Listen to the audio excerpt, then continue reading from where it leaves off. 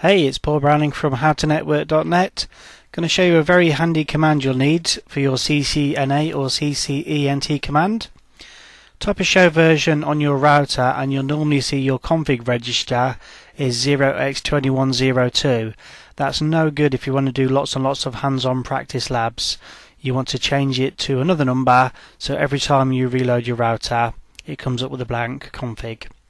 Go into config and type config-register 0x2142. What that does is it tells the router next time it boots up to ignore the startup config, so you get to do everything from scratch, which is great practice for the CCNA exam. When you type show version, press the space bar and you'll see it will be 2142 at the next reload. Okay, thanks for watching.